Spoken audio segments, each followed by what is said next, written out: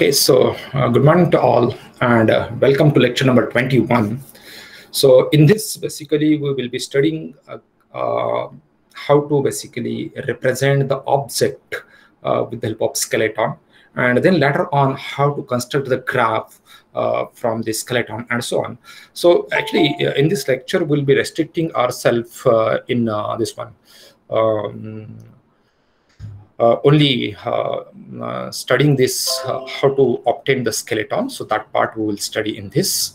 And then in next lecture, we'll be studying how to obtain the graph from the skeleton, and then how graph-based methods can be used for the detection of the object in computer vision and so on.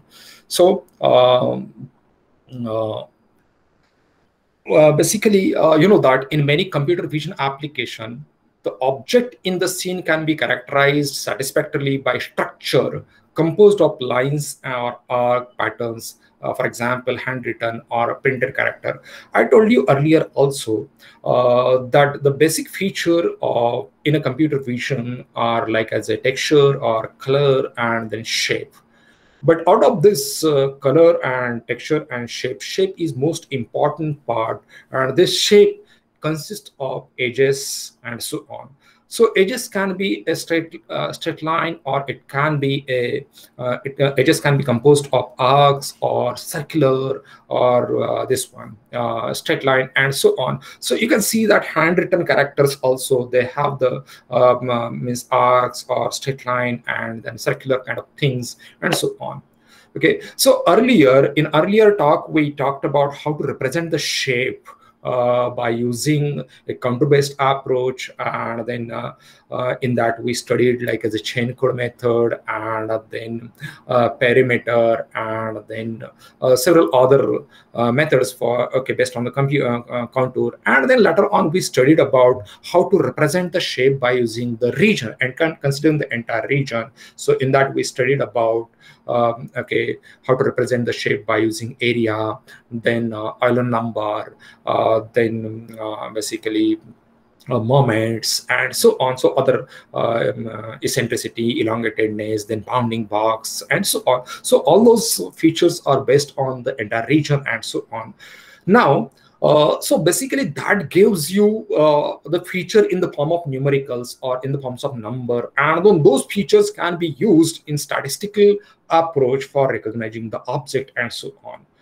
Another way for representing the edges or this one shape can be done by using the skeleton, and then from skeleton we can obtain the graph, and then graph-based matching techniques can be used effectively for recognizing any object or identification and then prediction and so on. So in many computer vision applications, the object in a scene can be characterized satisfactorily by structure. So basically from the you can see that you might have seen in your 12th class or in 8th class or like that, the skeleton of the human body.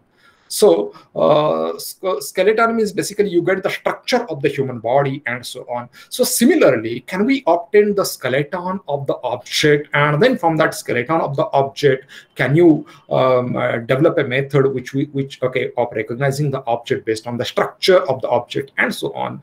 So yes, it is possible, and it gives very good result for recognition and so on. So in such a situation, basically whatever the skeleton you get, the thickness of that pattern does not contribute to the recognition process.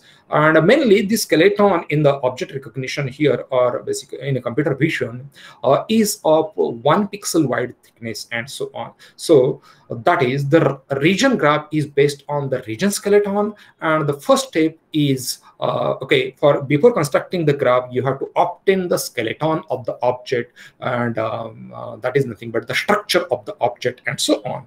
So what are the basic approaches for obtaining the skeleton or construction of the skeleton? So basically here from the object you have to thin that object, iteratively by removing the region boundary pixel and then obtain the structure of that object, which is having only one pixel thick and so on. So iteratively, you have to thin from the top, from the left, from the left, from the right, from the bottom, and then you have to obtain the skeleton of the object.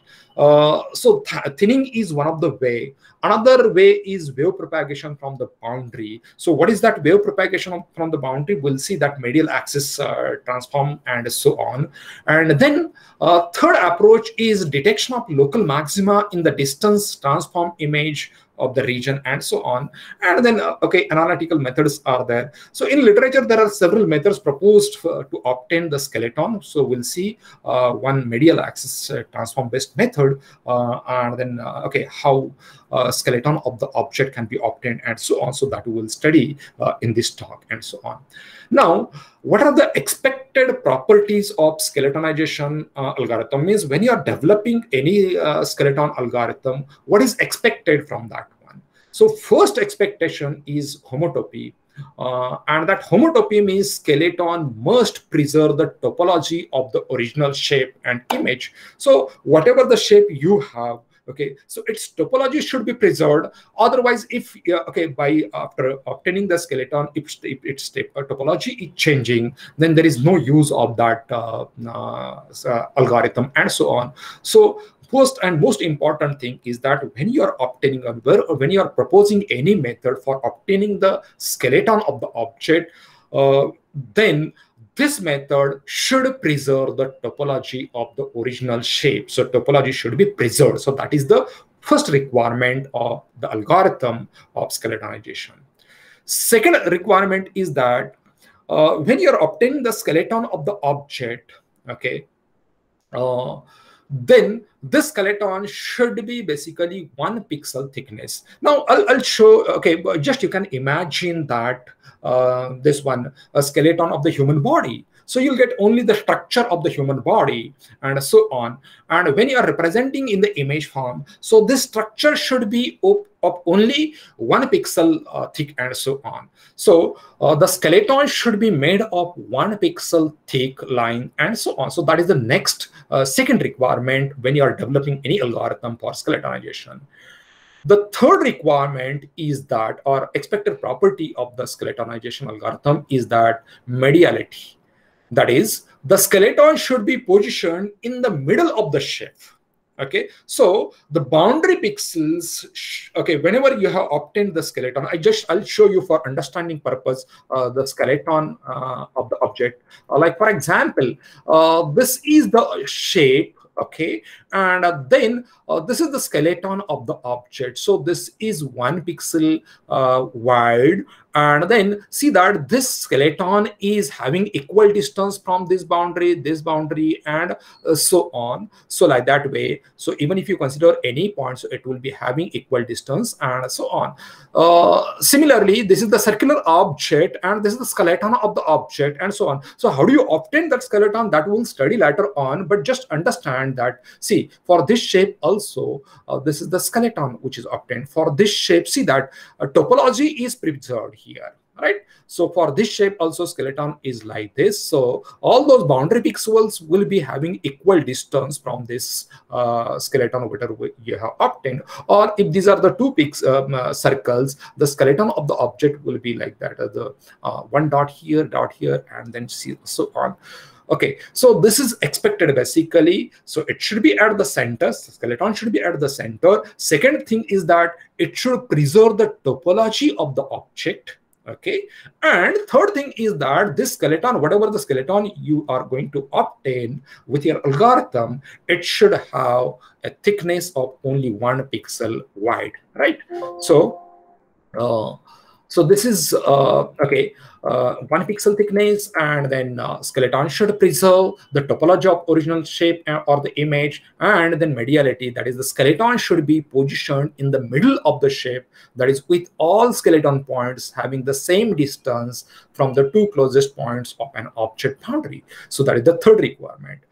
The fourth requirement is that whenever you are obtaining the skeleton of the object, it should have the property of rotation invariance. So in a discrete space, this can only be satisfied for rotation angles with which are multiples of pi by 2, and but should be approximately satisfied for other angles also. So even if it is rotated, the object is rotated, your skeleton should be same, right, for the same object, and so on. Even if it is rotated by 30° or 45° or 60° or 90° or any angle, the skeleton should be same for all the objects, and so on, right? And the fourth thing is that noise immunity. So whenever you are obtaining the skeleton, it should be insensitive to the shape boundary noise.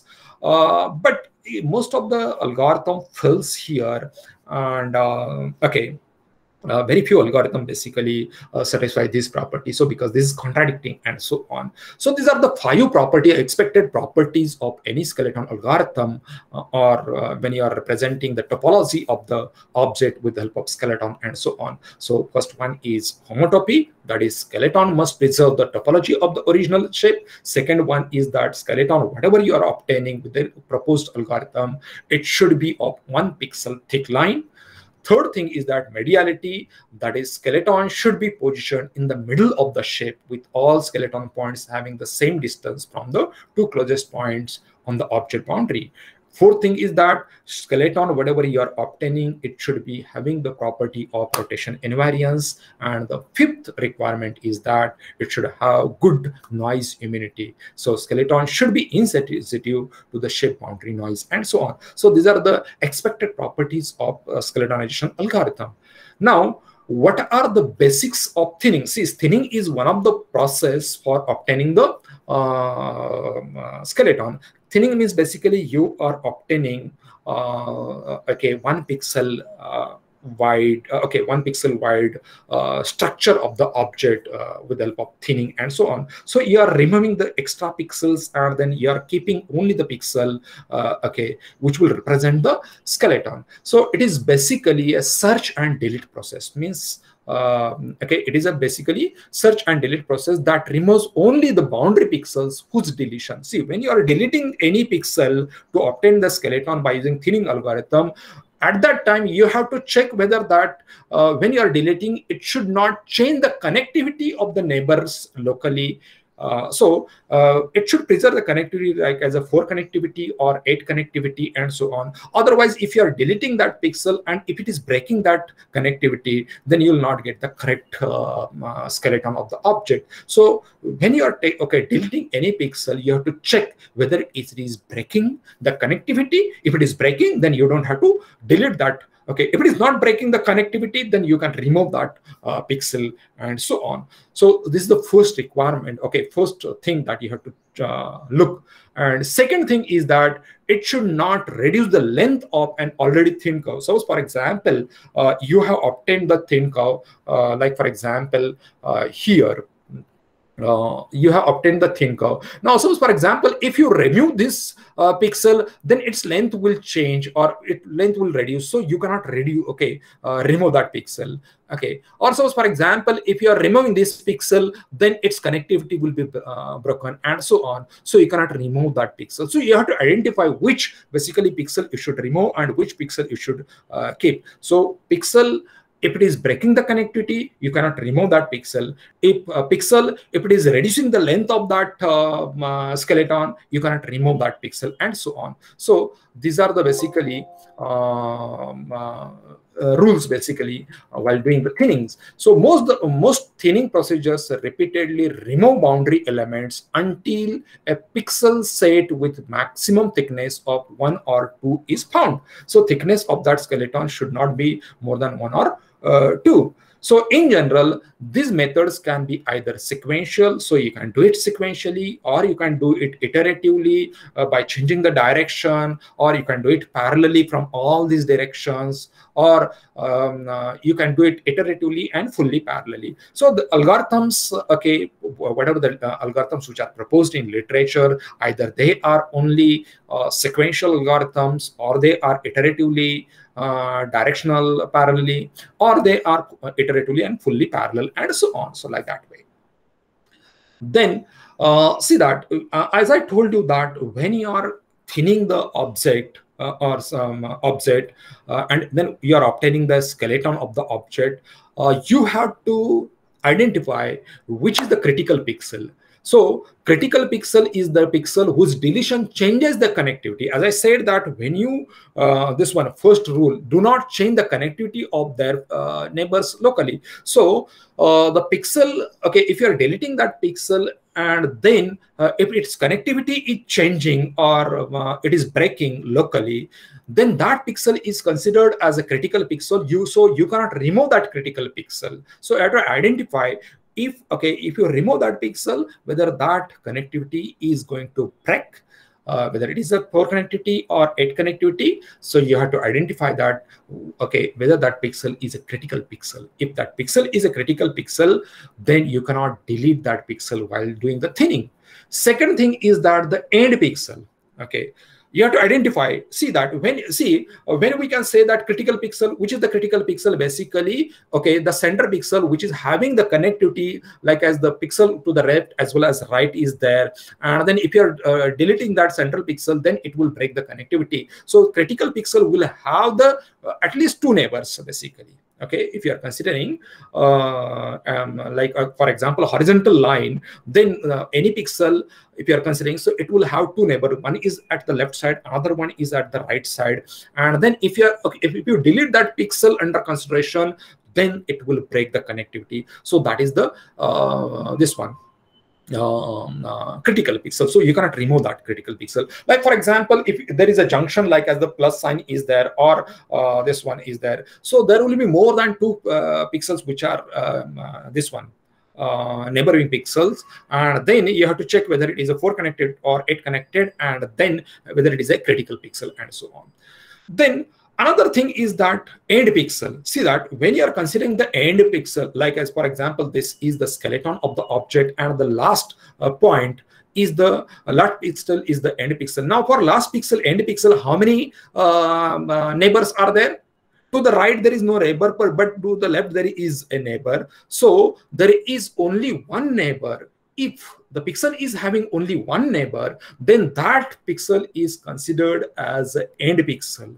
Now, end pixel, you cannot remove that one, because if you remove that end pixel, its length will reduce. Okay, so okay, you have to identify in the skeleton, you have to identify whether that pixel is a critical pixel.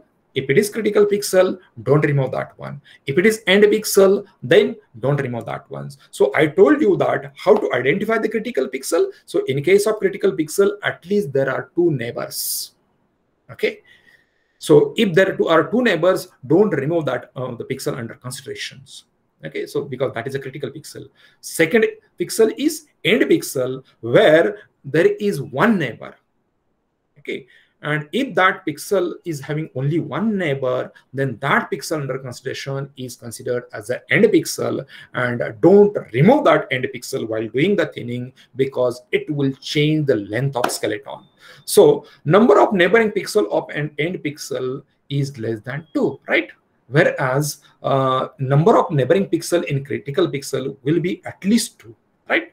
So thinning process always use the medial axis transforms. As I told you that this is very well-known method for obtaining the skeleton of the object. So what is that medial axis? Okay, now I'll just give the example. Like for example, you might have seen the cricket ground, right? So cricket ground is basically this one, round in shape, right? Now, and this okay, on the entire cricket ground there is a grass, right?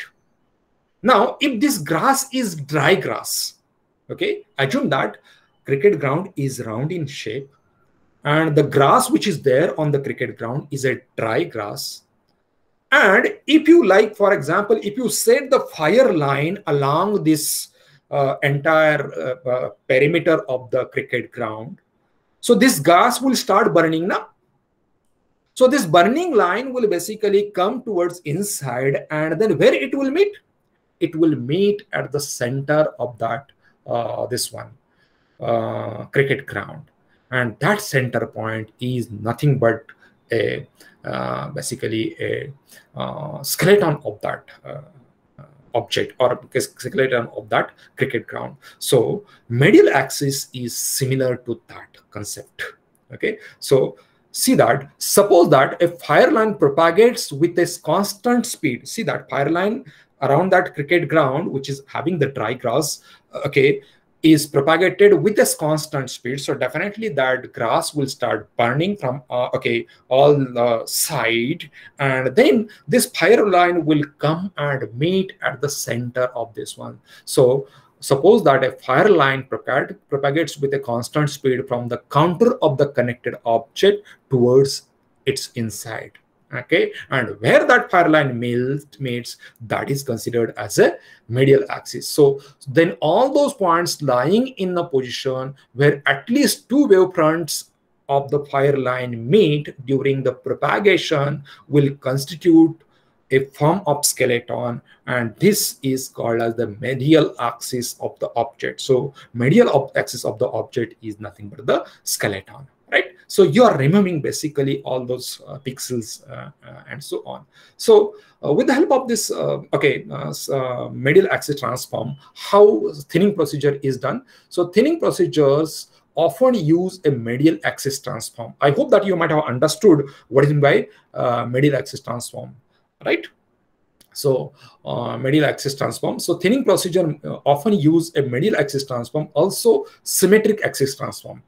So whatever the axis you get, it is symmetric from the all the end points or all the boundary points and so on. So to construct a region skeleton, and this was proposed by Pavlidis in 1977, and then also Summit in 1985, and then Pfizer in 1987, and then Lamb in 1992, and then Wright and Fallside in 1993 with modification and so on. So you can see those algorithms which are available in the literature. So under the medial axis definition, the skeleton is the set of all the region points which have the same minimum distance from the region boundary. So whatever you are going to obtain the skeleton, it will have the same distance or same minimum distance from the region boundary for at least two separate boundary points, right?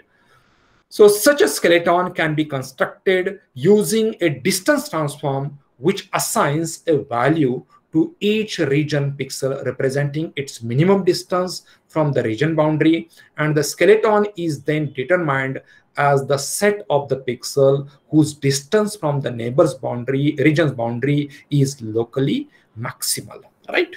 So this is the basically principle which is used in medial axis transform. And then after, okay, once you get this medial axis of the given object, as a post-processing step, local maxima can be detected using operators that detect the linear features and roof profiles. So that was proposed by Wright and Fallside in 1993. So every skeleton element can be accompanied by information about its distance from the boundary. So what is there in the skeleton? The information about the boundary, how much distance is there from the boundary. And if you have this information, you can reconstruct that object back. So this gives the potential to reconstruct the region as an envelope curve of circles with center point at skeleton element and radii corresponding to the stored distance values and so on. So if you have the information about the distance from the boundary along with the skeleton point, then that will help you to reconstruct that object. See that in the scalar features, whatever we have obtained by using either boundary based or contour based and then region based, we were not able to reconstruct that object. But in the skeleton, if you have this information about the boundary, distance from the boundary with the skeleton point, then it is possible to reconstruct that object back. So this is the advantage of structural representation of the object and so on. So set description can be derived from this skeleton, but with the exception of elongatedness, and the evaluation can be difficult, right? So in addition, this skeleton's construction is time consuming. Definitely you have to reduce the pixels from all the side and then it is time consuming and and the result is highly sensitive to the boundary noise and error. So sometimes it may happen that if there is a boundary noise is there, and pixels, noisy pixels are there, then it may create a problem, and then your skeleton structure may change and so on. So small changes in the boundary may cause serious changes in the skeleton, and this sensitivity can be removed by first representing the region as a polygon and then constructing the skeleton, and then boundary noise removal can be observed into the polygon construction. Sometimes recently people have used a multi-resolution approach also to obtain the skeleton, like as a scale space approach, which can be also used for skeleton construction. And this results in the decreased sensitivity to the boundary noise. So to remove the boundary noise, scale space approach can be also used, which was proposed by Pfizer in 1987 and Margos in 1989. Similarly, the approach using the Mar and Hilt edge detector with the varying smoothing parameter facilitate the scale-based representation of the region skeleton. So with different scales, you can obtain the skeleton of the object, and this was proposed by Wright and Falside in 1993. So scale space approach or multi-resolution approach can be also used for overcoming the problem of noise in the skeleton. And so as I told you that there are various approaches available for thinning the object. Thinning process is there, or medial axis transform is there, or multi-resolution approach is there to obtain the skeleton. So to obtain the skeleton, there are various approaches available in the literature. So you can so this is the example of thinning. See that, for example, this is the object. Now if you set the fire line, if you set the fire line, assuming that all the boundary points are set with the fire line at same time, so what will happen? So this fire line will propagate inside. So all those points, so where this fire line will meet, so definitely this fire line will meet at this one, and then you have to keep this pixel. So definitely this fire line, it comes from this side, and if it comes with the same speed for this one, so it will meet. So you will get the line, and this is called the medial axis of that one, and that will give you the skeleton of the object. Now in case of this one image also, what you have to do, you have to basically develop the procedure to remove the pixels, and then from all sides, like for example the top side and the right side and then bottom side and then left side, and then you have to keep the pixels such that it will be of 1 pixel thick, and then you cannot remove the pixels which will break the continuity connectivity, and also it will change the length of that one. So you have to identify which are the critical pixels and which are the end pixels in that, and then develop the algorithm. So this is the skeleton for this object in this shape. And then as I said that, see, this is suppose for example this is the cricket ground, and then this cricket ground basically consists of the dry grass, and if you set the fire line along all the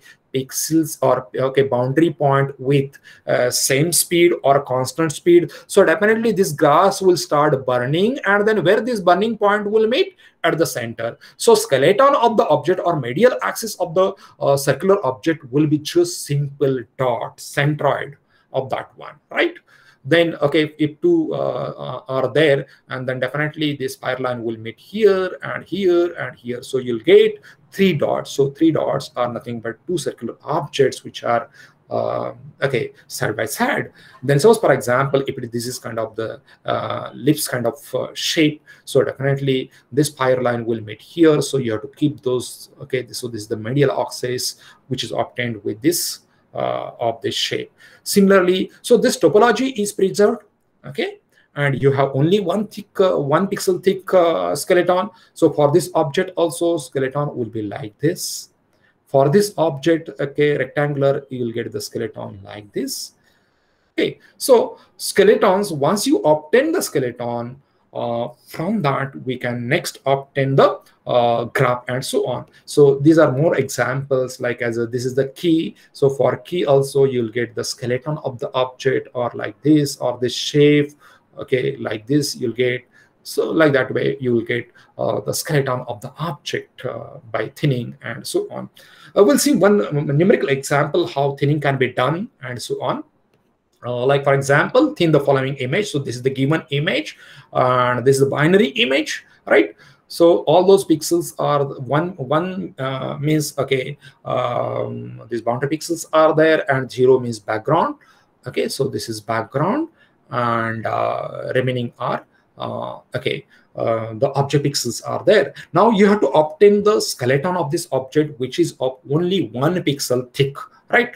So what you have to do, you have to thin the object from all sides. So we'll start from thinning the object from right side. So definitely we cannot remove that this pixel, because if we remove, its length will change. You can remove this one, its length will not change. You cannot remove this one because its length will change and so on. So this pixel and this pixel are considered as the end pixel, but this pixel can be removed. Then after that, so thinning from the right side is done. Then after that, thinning from the left side. See that you cannot remove this pixel and this pixel. You can remove this one because these are considered as the end pixel, and thinning can be done. Then left side is or right side is or. Then we can remove the thin pixel from the top. So you cannot remove this one because this is end pixel and this is also end pixel. These pixels can be removed because its connectivity will not change, because okay, there are many more pixels available here. So if you remove, you do the thinning from the top side, you'll get these pixels will be removed and so on. Then fourth step is that, suppose for example, see, we have done from right, left, top, and now it will be bottom side. So bottom side, if you remove the pixels, so you can remove this pixel. Okay, you cannot remove this pixel because this is end pixel, this pixel, and this pixel can be removed. And then this pixel cannot be removed because this is considered as an end pixel. Then this pixel, okay, up to this pixel we can remove. And then you will get, see, you cannot remove this pixel because this will break the continuity. You cannot remove this pixel because this will break the continuity. You cannot remove this pixel because this will remove the continuity, and so on, right? You cannot remove the pixel because this will break the continuity, and so on. So you have to check all those things. So whatever you get, basically either it is a 1 pixel thick or at the most 2 pixel thick, this one. So this will be the final result of skeleton, just by thinning from all the sides, okay, iteratively and so on, right? So this is a simple example which I have taken of the thinning. And this finishes about, okay, how to obtain the skeleton of the object with the different approaches. And then in our next lecture, we'll be studying about how to obtain the graph from the skeleton. So once we have obtained the skeleton of the object, next thing is that we have to obtain the graph. And then after that, the graph-based matching technique can be used for recognition of the object in the computer vision and so on. So this finishes about skeletonization of the object and so on. So thank you very much. So in our next lecture, we'll be studying about how to obtain the graph of the object and so on, right? So